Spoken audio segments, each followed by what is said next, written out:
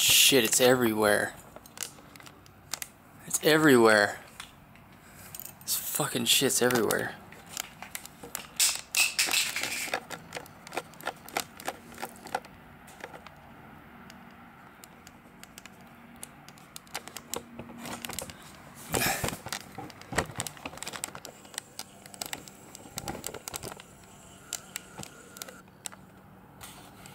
Just look at the amount of it. Just look. Look at the amount, okay? Fuck, man.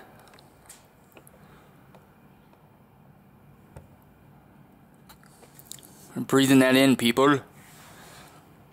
Mag bitter truth. The fucking people are dumb. If you ever watched him, that's how he sounds. You need to wake the fuck up, people. No, I don't tell you nothing because you idiots. You fucking sheep. I guess our only hope is Jesus. That's our only hope. Now, I'm looking at all these and they know when I'm looking at it. They know when I'm looking at them. They know it. Yeah, they're fucking little glowing orbs and Praise be to the Lord Jesus Christ. For God so loved the world that he gave his only begotten Son, that whoever should believe in him should not perish but have everlasting life. That's right, ladies and gentlemen. In times like these, you can cling on to Jesus. Mighty Christ Jesus. And I encourage you, if you don't know him, to get to know him because he's the only way out. And hell is eternal. Hell is eternal. Torment. Beyond your wildest imagination. For eternity. If you can handle that, then have a good time, but I'm going with Jesus. Can I get an amen? Can I get a hallelujah, ladies and gentlemen? In the name of Jesus, mighty Jesus Christ, I do put my hand over this chemtrail stuff.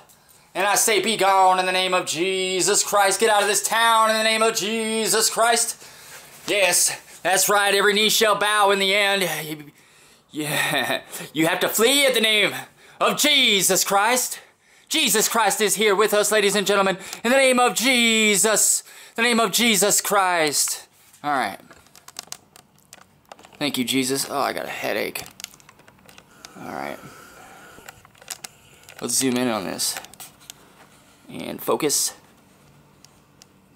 Little fibers. Little fibers. Oh, yep. I see them floating in here. They're coming at me. Motherfuckers. God, please forgive my language. They're just everywhere. Everywhere. Self-assembling. Self-replicating. I don't know if they're self-replicating, but we know that the Hydra is.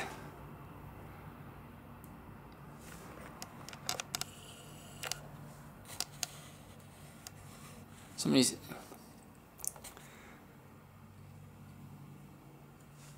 Let's go out here a little bit. God, everybody's breathing that shit in, you know it. They're scattering. They're in an upheaval, or they're really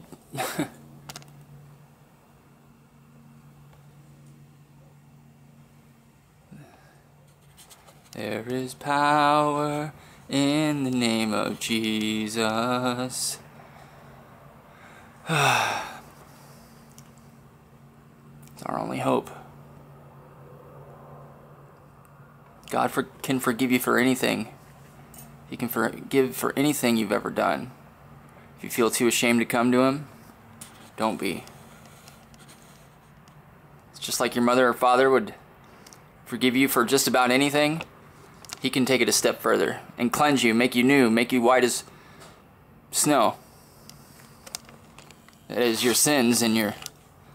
Because when Jesus died, he covered us with his blood. We've been redeemed. We will be redeemed. We're his. We deserve death because we're sinners. We're nasty. God is holy. We have a holy God and a just God. The penalty of sin is death. I mean, they can't have sin contaminating his holiness. He can't even really look upon it, from what I understand. I heard somebody one time went through had a near-death experience, and an angel took him into heaven, and heaven said, breathe out the last bit of air you have. And he said, because your air is evil, and we can't have it in here, or it's sinful. They couldn't even have his breath in there, in heaven. So when you think about it, God's a holy and just God. That means holy, perfect. You know, so sin is just nasty to him. He hates it. He detests it. So blood sacrifices had to be made because the penalty of sin is death. But praise be to the Father for our Lord Jesus Christ, the one who died and went to the cross, went to the tree on a hill for us, gave himself in our place, that we should not perish but have everlasting life. That's right, ladies and gentlemen.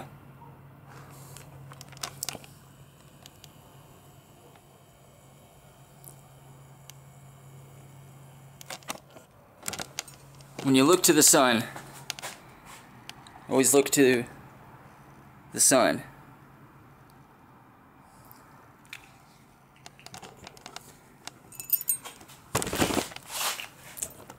Because we are in a shitstorm.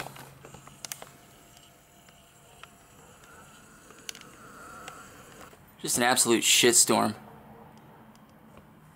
But these things have to come to pass. It's written. So it's actually, you know, it's a call for celebration, to know that the Lord's coming back soon. However, it is frightening. It's very frightening. These are intelligent nanoparticulate that want to control your mind and manipulate you, and they're just, who knows, God knows what's in it. And it's like in the days of Noah, God sent the flood to destroy the earth, but fallen angels were mixing their DNA with the women, making things they shouldn't have been making. And that's exactly what's going on today. That's exactly what's going on. Our DNA is being messed with on all different fronts. God's got to wipe it out again. And I get it. I heard an interesting thing from a pastor, or whatnot, some kind of religious leader. Maybe not a religious leader, but just a follower of Christ. He said somebody took the vaccine. He was a priest or something like that. And he went to go do an exorcism, and the demon told him that since they use babies' cell lines, fetal cell lines, so basically aborted babies in the vaccine, God can't redeem you because Satan is in you, evil's in you, the demon's in you. Demons are in the vaccine. But there was light to his story, because he said he repented of getting the jab, and he was truly deeply sorry, and he asked for forgiveness, and he said he felt the love of God come back upon him, because once he got the jab, he felt like he was evil, he felt unworthy, he felt like he didn't even want to say Jesus Christ's name, you know.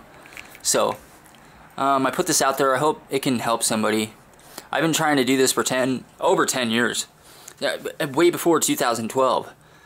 I've been filming chemtrails. I've always felt kind of led to do this, and I found a lot of strange stuff in my days, and I feel like it was God kind of leading me along the way. And don't get me wrong, I was kind of like a new age. I didn't know what to believe. Back then, I was holding crystals up at the clouds, trying to move them around. Whatever works, right?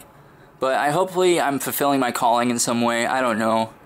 Because I don't know if I've done it to the best of my ability. I don't know if I've shouted from the rooftops, but I've done what I could. And I felt like an idiot for doing it over the years, too. People really make you feel dumb. You're a huge conspiracy theorist. You're looking up at the sky all the time. You're like, oh yeah, it's supposed to do that. That's just this, that's just that, you know. When you're out there all the time looking at it, studying it, you know what it is. You know what it is, better than those people do, yet they try to tell you otherwise. Don't listen to the mockers. And if they keep dismissing you, what does the Bible say? Don't cast your pearls to swine.